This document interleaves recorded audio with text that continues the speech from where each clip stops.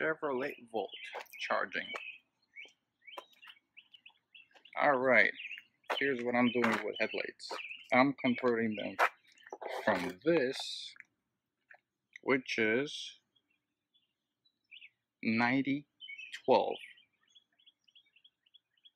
Was it incandescent, halogen, whatever bulb it is, whatever people call them. It was sitting in this headlight. What's funny, when you have daytime running lights on, this comes on and it's nice and bluish and it's LED. And then when you need your headlights, which is high beam and low beam, by the way, projector, this turns off, this comes on. Ugly yellow. Yeah, so today we're going to convert to a really great design. I've tried it on Chrysler 300. It has 4 chips all around. Perfect for projectors. Has a fan in here. It's hard to see, but it's there. And ballast. Everything should fit right in there.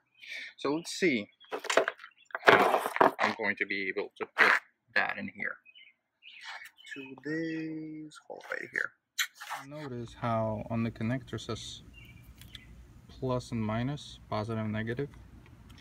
Here, not to use a test or anything, yellow and black. And you see the clip goes right in here. Works, right? Actually, no. It goes this way.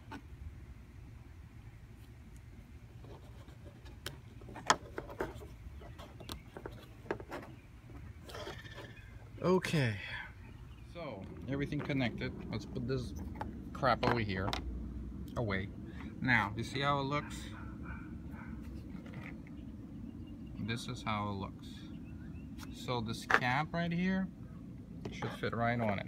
However, we got a connector, we got a ballast. So what we're gonna do is we're gonna try to put that inside. There's plenty of space. Like this, like this, like this. Oh, everything is in. You can see it. You can see everything is inside, right? Alright, now we take the cap and put it on to see how it's going to seal.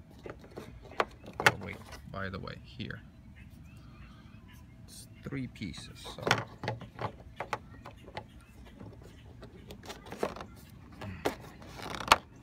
yep, it closed. Now here's the main important part about it. I don't want to have this start overheating even though it has a fan. So what I'm gonna do is I'm gonna put a hole, maybe 2, right over here. How am I gonna do it? Here's my universal tool. Since I left all my tools somewhere else and I want to have these on right now, like this. Let's see.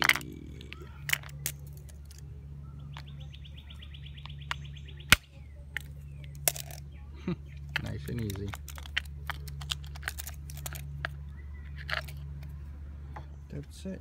Back on here.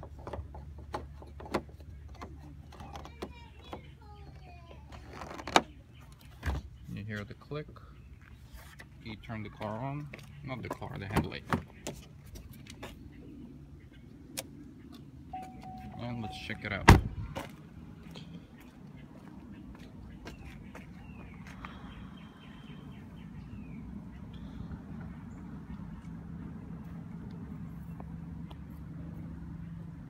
So, should I put the other one back? Nah. Let's continue. Right side of the car. So, here's the dilemma. We got a airbox and almost no room to put your hands. However, I can still open it up, sort of. sort of. Just cannot take it off. So let's try to take airbox by just clipping it back, whatever it is.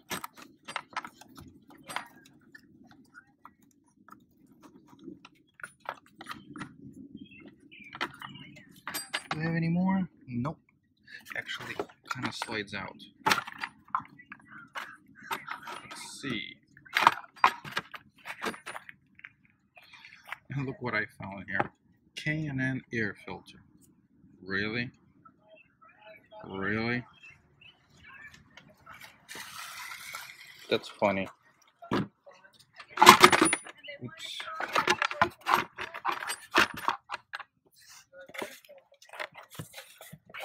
This gearbox just pops off.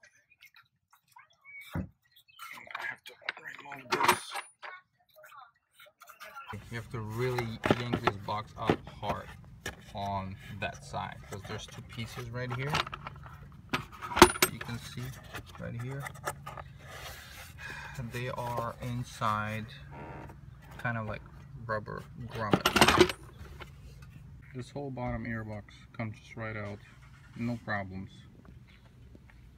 And then you can take this cap off, nice and easy.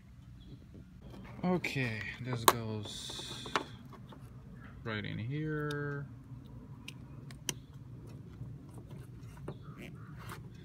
This goes in there.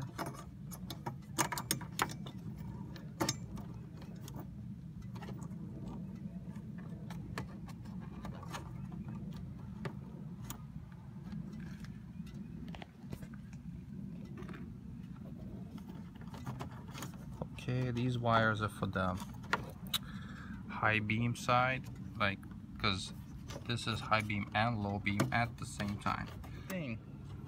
Try to pack it in there.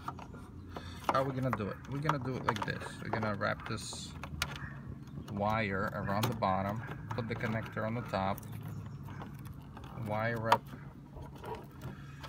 the wire again on the bottom, put the ballast with the connector through the top.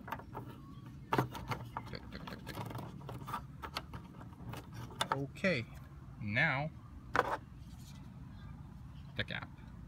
The cap is going to be punched again. Oh, sorry, cap.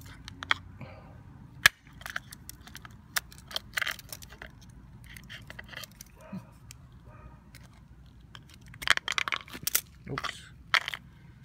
And again. Sorry, cap. So this is how it looks during the day. From far to closer.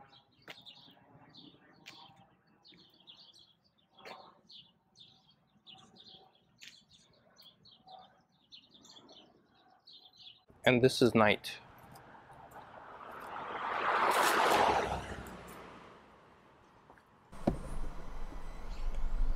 So this is how it looks from inside of the car when you have LEDs on and you're on the road. You see it's dark. This is how it goes. This is low beam. This is high beam. So now you know the difference.